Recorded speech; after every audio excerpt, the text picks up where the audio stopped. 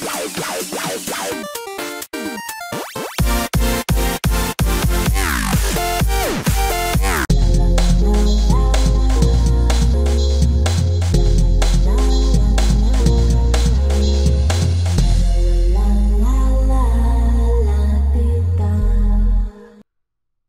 YouTube chess lovers, my friends, this is Gunjan here. Welcome to the 9th episode of Dirty Chess Tricks against Sicilian. Now, as per the many requests, in this episode I am going to show you some of the wonderful tricks in the Smith-Morra Gambit accepted mainline from the white perspective. The opening arises after the following order, that is e4, c5, d4, c captures d4, and now white gambit the pawn for a very fast development, that is c3. Black accept the challenge, that is d captures c3 and knight captures c3. After knight to c6, knight to f3, d6 and bishop to c4, we reach to the starting position of the main line of the Morra Gambit accepted.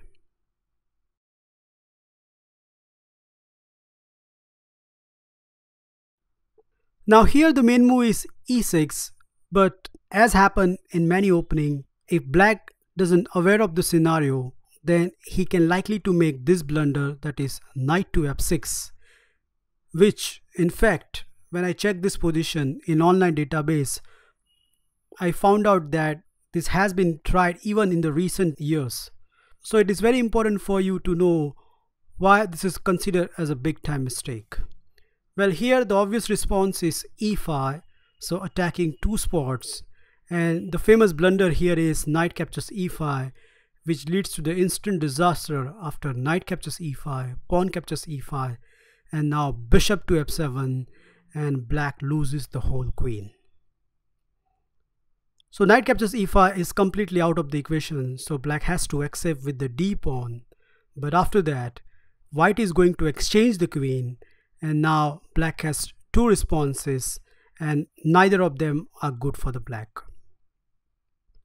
The obvious move king captures d8 has a bad reputation because of the move knight to g5, and now white is indeed threatening the f7 and there is no way black can stop it. If king to c7, then knight captures f7 is a very strong reply. So the most critical reply by the black over here is knight to a5, attacking the bishop. And what black is hoping is maybe black can get two pieces for a rook and manage to get a playable position. Well, of course here we are not going to play knight to f7, but instead of that my recommendation is you should play bishop captures f7, and after the following sequence, that is e6, bishop captures e6, bishop captures e6, knight captures e6 check, king to d7, and now the simplest move knight captures f8, rook captures f8 and castle on the king side. After the whole sequence, it turns out that white has at least one bishop and black has the open king and a clear-cut target on e5, which is not easy to play. So overall, I think here it is only white who is playing for the win. The second move I want to consider is knight captures d8 in order to retain one pawn and safeguarding the f7 square. But here white can create another sort of problem after this move, that is knight to b5. So now white is threatening the move knight to c7 and forking king and a rook. So black needs to stop it. King to d7 can be easily met with the move knight captures e5. So the only good reply over here is rook to b8. Afterwards, white should continue with the move knight captures e5. So this time around, white is threatening nothing but a simple knight mate. So in order to stop that, the good reply over here is e6. And majority of the player has played the move knight to c7, which I personally think is inaccurate. Here my recommendation is you should castle first. And now white is all set to get a winning position. For example, if black routinely continue here with bishop to e7, then after knight captures a7, castle on the king side, and the move bishop to e3, not only white has a superior minor piece development, but white has a majority on the queen side, which is always a deciding factor in such a situations. So that's why what happened if your opponent tried to save the pawn with the move a6? Well, now he's going to get a bigger problem, because after knight check, king to e7, and now bishop to f4, creating a x-ray on the black rook. So black has to act immediately with knight to h5, attacking the bishop. But after bishop to e3, I think this is a very pleasant scenario for the white. Kindly note, black cannot immediately kick the e5 knight with the move f6, because after bishop to c5, black king is going to be checkmated. So considering this fact, I get this position in one game against a 1900 rated player, where my opponent continue with the move knight to c6, which in this situation is the best reply. But after the following sequence of the moves, that is f4, knight to f6, bishop to c5 check, king to d8, bishop to b6, trying to get a discover attack. So my opponent has to forcefully play the move king to e7. But after rook a to d1, I think his pieces are completely boxed in. He tried bishop to d7, but then the tactics was waiting for him, as after the move bishop captures e6, bam, black is completely busted.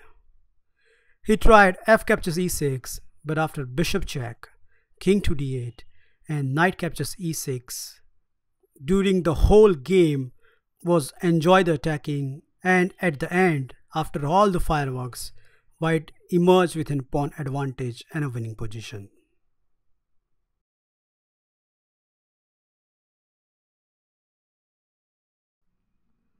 So it is very clear that knight to f6 is a big time mistake at this position.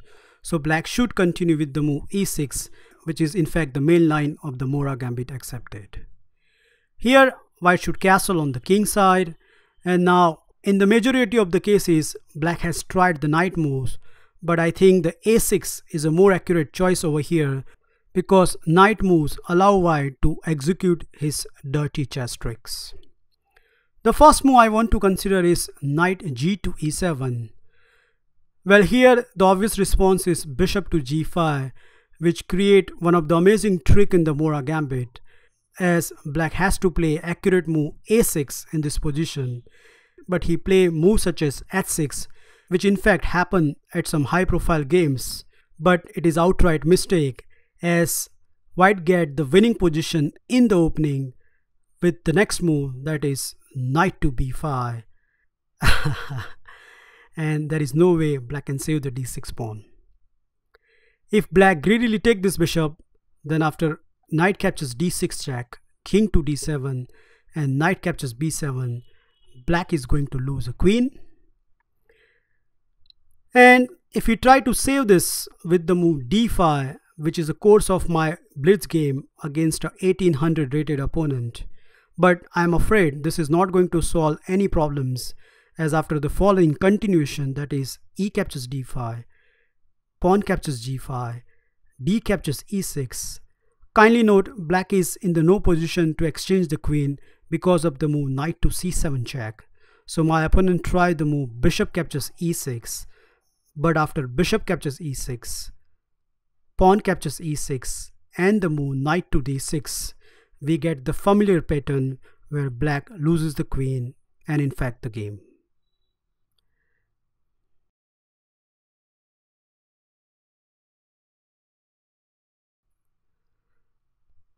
The second knight move I want to consider is knight to f6, which is the most popular choice at this position.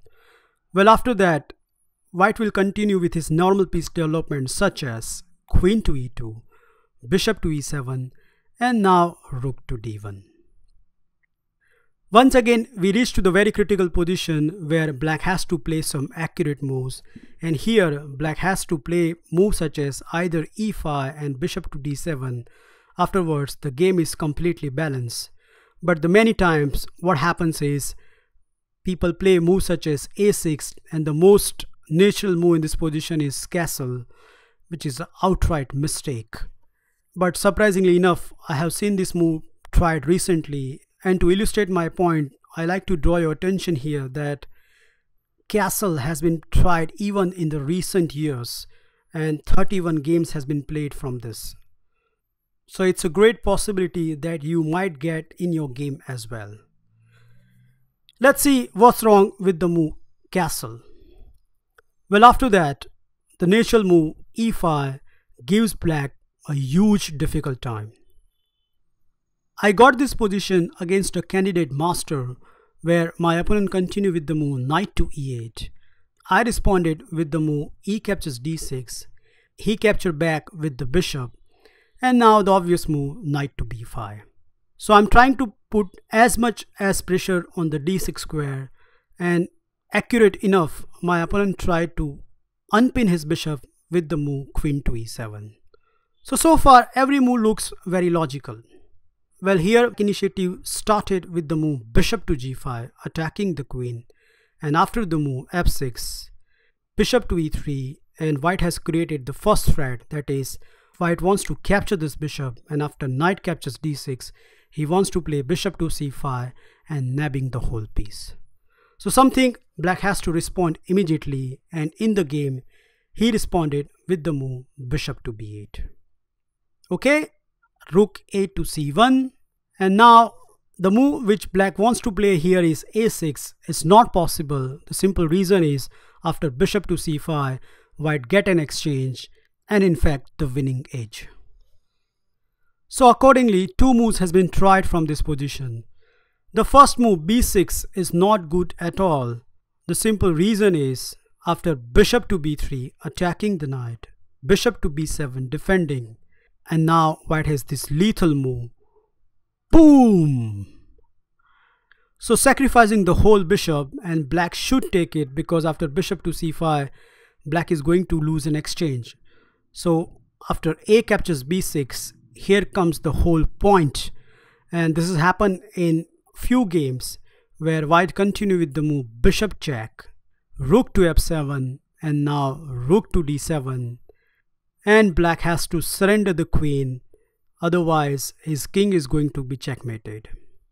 One game in database continue here with queen to f8, but after rook f7, queen to b4, and now the star move rook to c4, queen to a5, which allow white to execute the finishing knot after rook f6, a discover check, king to h8, and rook to f8 is actually a checkmate. The highest played move in this position is king to h8, so avoiding any sort of problem, but white still contains some nasty tricks. To illustrate my point, I like to show you a game where both the players are in excess of 2200 rating, and here white continue with the move bishop to b3. So his idea is once again very simple, bishop to c5, nabbing the exchange. So black played the obvious move queen to f7. Okay, white continue with the move knight f to d4.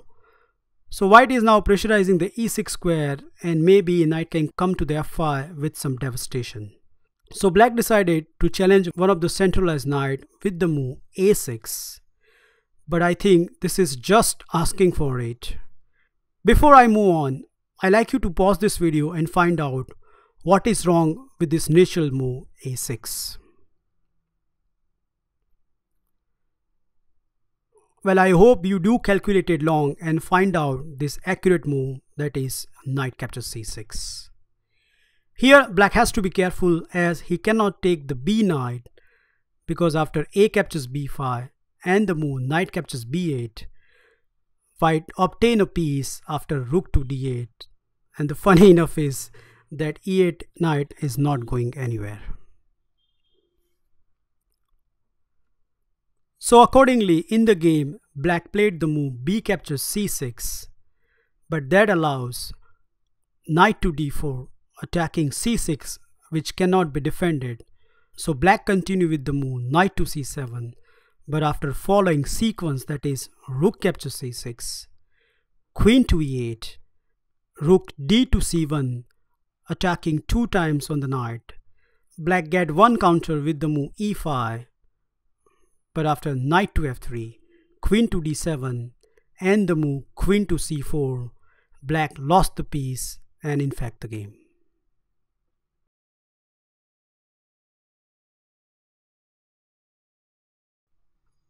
Last but not least, what happens if your opponent continue with the move a6?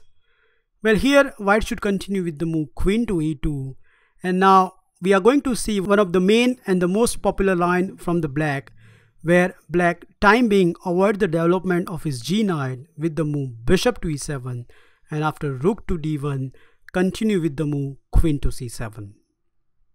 Here white should continue with the move bishop to f4, pressurizing the d6 square, and accordingly black has to play some accurate moves. Knight to f6 is one of the main moves in this position, and against it I have shown a sample line which is available in the PGN, where by force white get an endgame with a slight advantage, and at least in those lines white has draw in his hand. But in the majority of the cases black has tried the move e5 or knight to e5, which creates instant disaster for the black.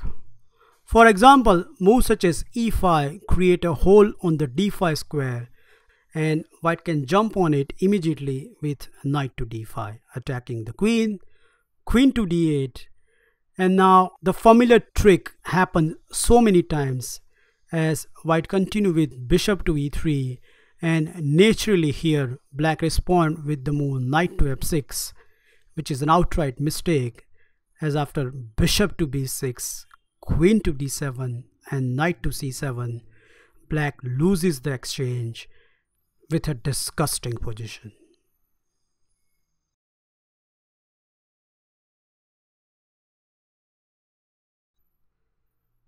The second move knight to e5 is one of the most popular choice by the black, as if you check it out, you can see over here that knight to e5 has been tried 57 times. So what's wrong with this nature looking move knight to e5? Well, here comes one of the most stunning trick in the Morra Gambit, which is after knight to e5, black will continue with the move bishop captures e5, pawn captures e5, and rook to c1. So once again white has set a X-ray on the queen, and all the time in this position black has moved the queen either to b8 or a5, which leads to some devastating tricks for the white. Now it doesn't matter whether your opponent plays queen to a5 or queen to b8.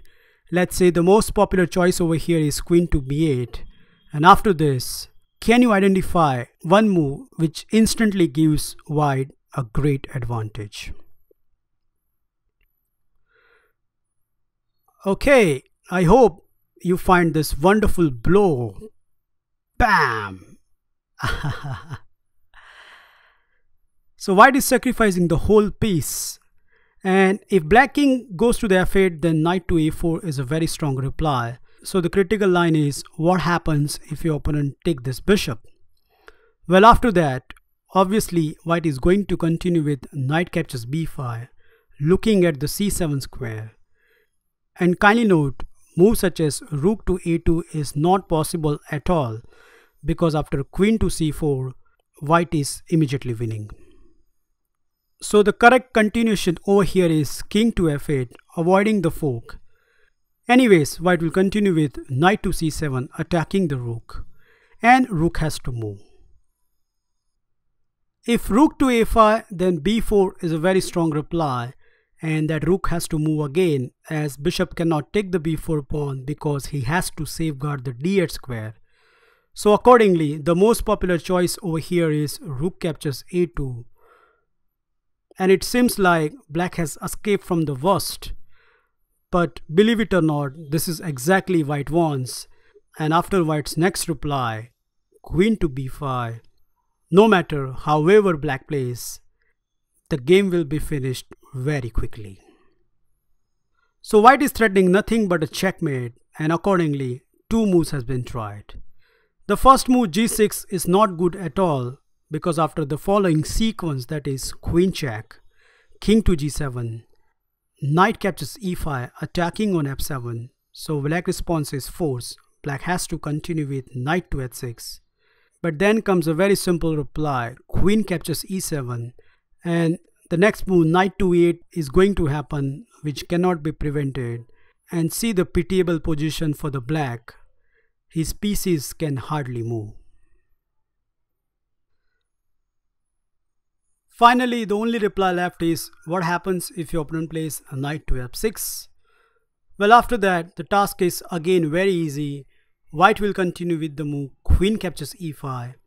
So white has a threat now of knight captures e6 and nabbing the queen. So accordingly, black has to move the queen. If king to g8, then knight to d5 is a very strong reply. So white has multiple threats which cannot be prevented. So let's consider what happens if the most accurate reply queen to a7 has been played. Well, against this, my recommendation is white should continue with the move knight to d5. So there is a threat of rook captures c8. So bishop to d7 is forced. But now comes the winning blow.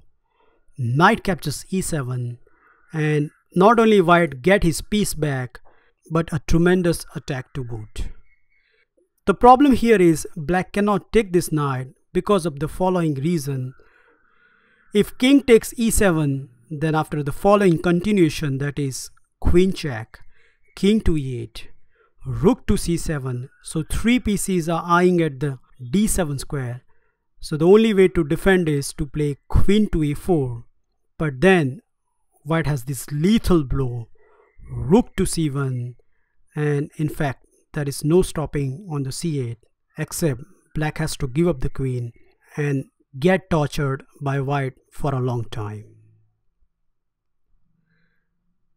Well, I hope you enjoy and learn these wonderful tricks in the Smith-Morra Gambit accepted mainline. Thank you for watching this video. Feel free to like, subscribe and comment on my video, and I'll meet you in my next episode very soon. Bye and take care.